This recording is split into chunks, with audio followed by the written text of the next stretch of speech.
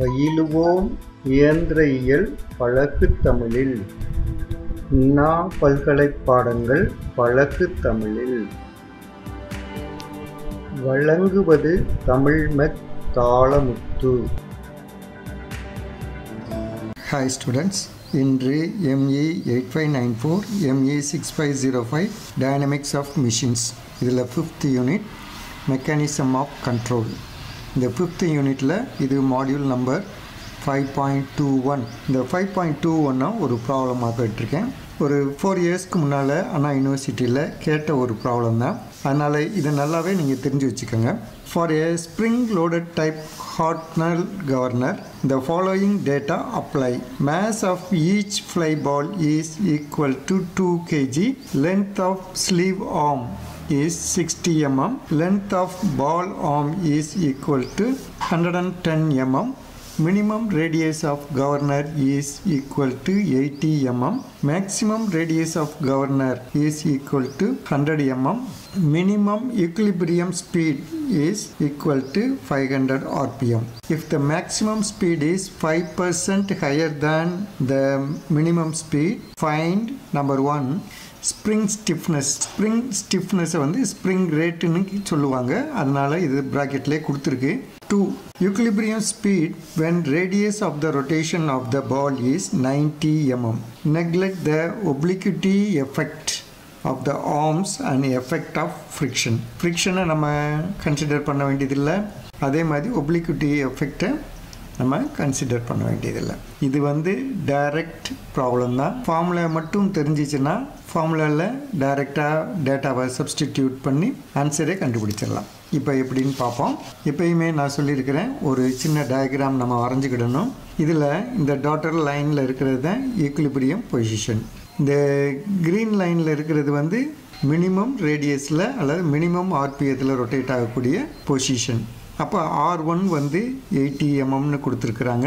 இது வந்து இந்த ரெட் கலரில் இருக்கிறது வந்து மேக்ஸிமம் பொசிஷன்.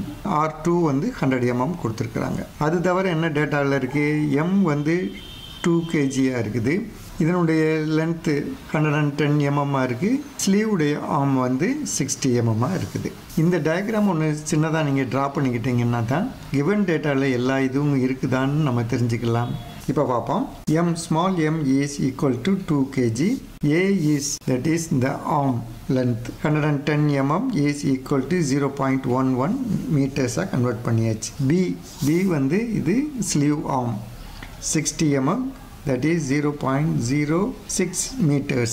R1 இது வந்து மினிமம் ஸ்பீடில் ரன் ஆகிக்கிட்டு இருக்கும்போது அதனுடைய radius of the governor equal to 80 mm, that is 0.08 meters.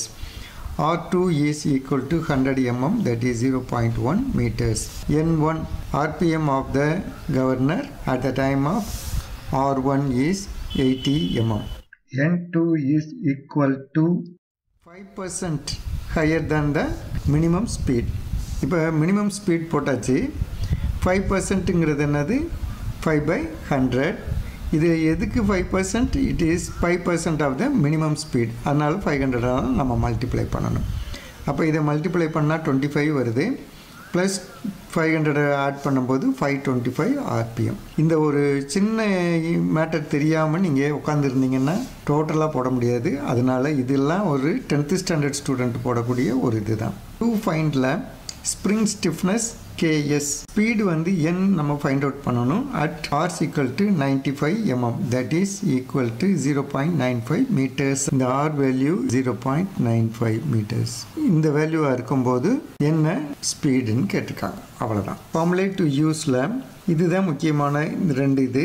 இதில் வந்து ஸ்ப்ரிங் ஸ்டிஃப்னஸ்க்கே டைரெக்டாக ஃபார்முலா இருக்குது. KS is equal to 2 into A divided by B the whole square into FC2 minus FC1 divided by R2 minus R1. இதில் FC2ங்கிறது என்னது? Centrifugal force at maximum RPM. அது எப்படி find out பண்ணுறது? FC is equal to M omega square R. அதே மாதிரி omega வந்து இப்போ RPM தான் கொடுத்துருக்கு. RPMத்தை நம்ம angular வெலாசிட்டியாக மாற்றிக்கிடணும். Omega is equal to 2πn divided by 60. இது ஒரு முக்கியமான ஃபார்முலா. இது FC is equal to FC1 plus FC2 minus FC1 multiplied by R minus R1 divided by R2 minus R1. இது வந்து centrifugal force at any given radius. Centrifugal force கண்டுபிடிச்சாச்சுன்னா then இதில் இருந்து நம்ம RPM ஈஸியாக find out பண்ணிடலாம். Okay, இப்போ solution போகுமா? Solution இந்த இதில் இப்போ ஃபஸ்ட்டு ஸ்ப்ரிங் ஸ்டிஃப்னஸ் KS கண்டுபிடிப்போம். KSக்கு டைரெக்டாக ஃபார்முலா இருக்குது, அதை நம்ம அப்ளை பண்ணுவோம்.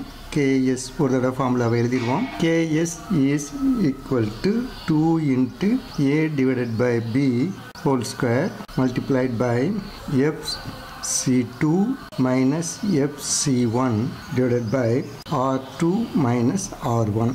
A வேல்யூ தெரியும், B வேல்யூ தெரியும், R2 வேல்யூ தெரியும், R1 வேல்யூ தெரியும். FC2 FC1 தெரியாது, ஆனால் அது எப்படி ஃபைண்ட் அவுட் பண்ணணும்னு நமக்கு ஃபார்முலா தெரியும்.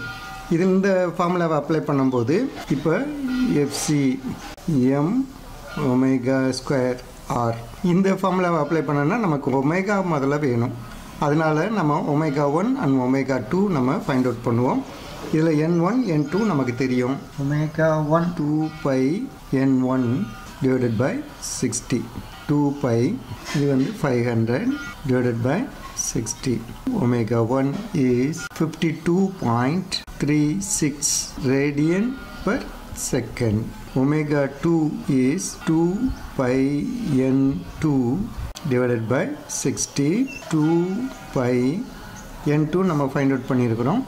525 divided by 60. Omega 2 is 54.98 radian per second. FC கண்டுபிடிச்சிடலாம். FC1 இது வந்து M omega 1 square R1 2 kg.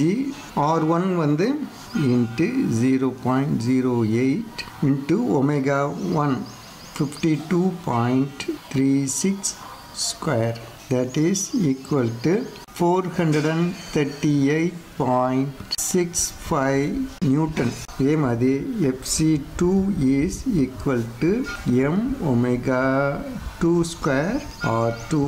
M வந்து 2, R2 வந்து 0.1, omega square வந்து 54.98 square, 604.51 நியூட்டன். இப்போ இந்த ஃபார்முலாவில் நம்ம டைரெக்டாக சப்ஸ்டிடியூட் பண்ணிடலாம். KS is equal to 2 into 0.11 divided by 0.06 square. FC2 604.51 minus 438.65 divided by R2. R2 is 100, that is 0.1 minus 0.08. KS is equal to 55,748.7 Newton per metre. இதை பொதுவாக எப்படி சொல்கிறது, எம்எம்ல சொல்லணும். அப்போ 10 to the power of -3ஆல் multiply பண்ணணும். 55.749 Newton per MM. இதுதான் stiffness. Okay, அடுத்து நம்ம ஃபைண்ட் அவுட் பண்ண வேண்டியது வந்து speed at when radius is 0.95. நம்ம இந்த ஃபார்முலாவை டைரெக்டாக யூஸ் பண்ணலாம். இதை போடுவோம். we know FC is equal to FC1 plus FC2 minus FC1 R minus R1 divided by R2 minus R1. இப்போ இதில் எல்லா வேல்யூமே நமக்கு தெரியும். FC1 இங்கே நம்ம ஃபைண்ட் அவுட் பண்ணியிருக்கிறோம். 438.65 ப்ளஸ் இது வந்து 604.51 மைனஸ் 438.65 multiplied by, இப்போ R வந்து இங்கே வந்து 0.095 meters. 0.095 minus 0.08 divided by 0.1 minus R1 வந்து 0.08. FC உடைய வேல்யூ வந்து 563.05 நியூட்டன். இப்போ நம்ம இதிலிருந்து FC தெரிஞ்சிச்சுன்னா ஸ்பீட் N வேல்யூ வந்து ஈஸியாக ஃபைண்ட் அவுட் பண்ணிடலாம். அதையும் இப்போ ஃபைண்ட் அவுட் பண்ணுவோம். we know c is equal to mr omega square, that is m into r into ஒமேகாவுக்கு வந்து 2 pi n divided by 60. அப்போ இதில் எல்லா வேல்யூ நமக்கு தெரியும், other than n, என்ன தவிர மற்ற எல்லா வேல்யூவும் தெரியும். 563.05 is equal to r வந்து given data 2 pi n 60 square, therefore n is equal to 519.84 rpm. இப்போ இது ஒரு ஆன்சர். ரெண்டு ஆன்சர் நம்ம ஃபைண்ட் அவுட் பண்ணியாச்சு. இந்த ரெண்டு ஃபார்முலாவையும் நீங்கள் மெமரைஸ் பண்ணி வச்சுருந்தீங்கன்னா இந்த ப்ராப்ளத்தை 10 மினிட்ஸில் போட்டுடலாம். ஓகே, என்னுடைய சேனல் வந்து AUmech-in-tamil. இதுக்கு சப்ஸ்கிரைப் பண்ணுங்கள். சப்ஸ்கிரைப் பண்ணும்போது ஒரு பெல் சிம்பிள் வரும், அதையும் கிளிக் பண்ணுங்கள். அதை கிளிக் பண்ணிங்கன்னா உங்களுக்கு நோட்டிஃபிகேஷன் வந்துக்கிட்டே இருக்கும். அந்த நோட்டிஃபிகேஷனை பார்த்து என்னுடைய மாடியூல்ஸ் வரிசையாக பார்த்துக்கிட்டே வந்தீங்கன்னா உங்களுக்கு சிலபஸ் முழுவதும் கவர் ஆகிடும். அப்போ நீங்கள் கான்ஃபிடெண்ட்டாக உங்களுடைய எக்ஸாம் அட்டன் பண்ணலாம், நல்ல மார்க்ஸ் ஸ்கோர் பண்ணியே பாஸ் பண்ணலாம். Okay, see you students. Thank you.